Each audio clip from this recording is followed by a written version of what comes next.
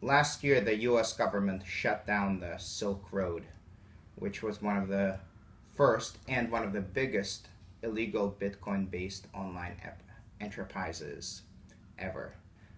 Silk Road was the brainchild of a local Bay Area entrepreneur, Ross Ulbricht.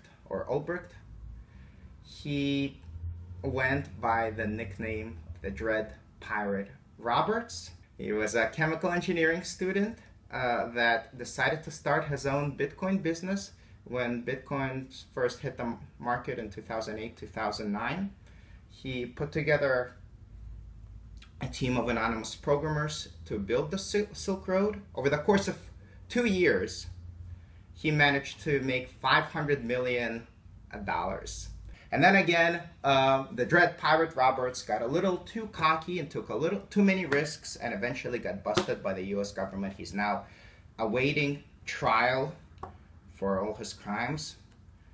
And the US government has seized many of the Bitcoins that were in his possession.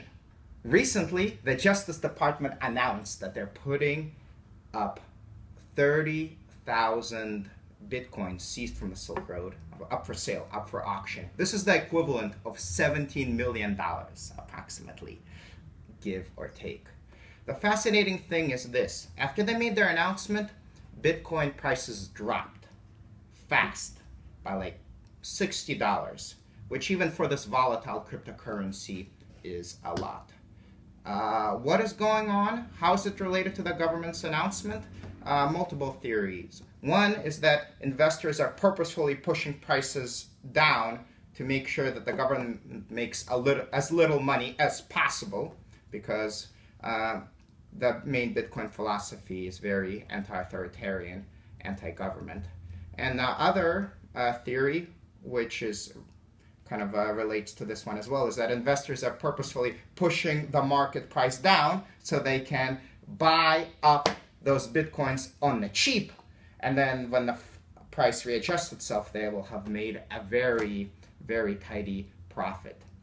Either way, I believe the government is seriously mishandling how this auction is taking place. They're allowing themselves to get manipulated by the Bitcoin markets. They're causing investors in the Bitcoin markets to lose money, and in my honest opinion, at this point in time, the government is simply incompetent to everything that's cryptocurrency related. Now, I believe as these currencies evolve and as, let's say, cryptocurrency lobby becomes more prominent in government, their level of competence will adjust.